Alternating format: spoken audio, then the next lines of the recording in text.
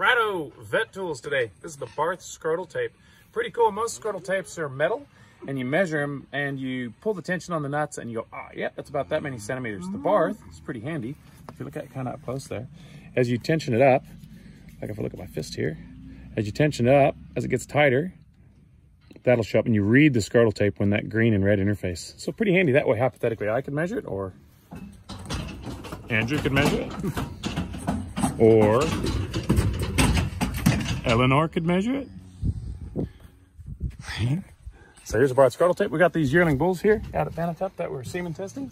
We're checking them as yearlings because what we're hoping to do is check them really early in life. They could be used as yearling bulls if they pass today. A lot of yearling bulls fail because they're still maturing.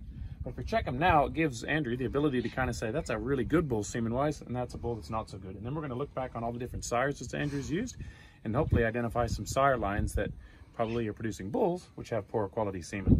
The idea there, and there's good research on this, a bull that's got poor semen quality at a young age produces daughters that have poor ovarian function at a young age and hypothetically throughout life. So really cool thing. Early maturing. Yeah, all about maturity. We know there's a relationship between scrotal circumference and heifer maturity as well, or cyclicity.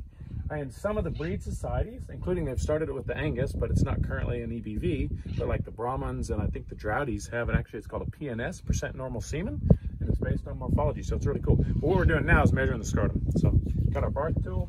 It's gonna come in a little what's this guy? Cletus 101?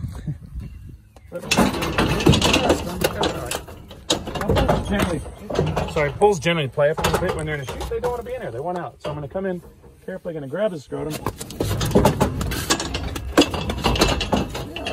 I'm going to pull it back towards me. I'm going to bring the Barth tape up here, and then I'm going to pull down until we see that interface. He's got a scrotal circumference of 37. I'm also going to palpate those testes. There's the head of the epididymis, the body of the epididymis, the tail of the epididymis, feeling for symmetry, feeling for anything abnormal. That's a scrotal tone of 4. So that makes him 37 and 4 is his score. And now we can go on and semen testing. But that, my friends, right there again, is the Barth Scrotal tape. So really cool veterinary tool to give consistent measuring of the testicles so that we can compare this bull's scrotums to other bull's scrotums. And that goes into a breed plan for us here in Australia. And it's a heritable trait. Fully sick. Cheers.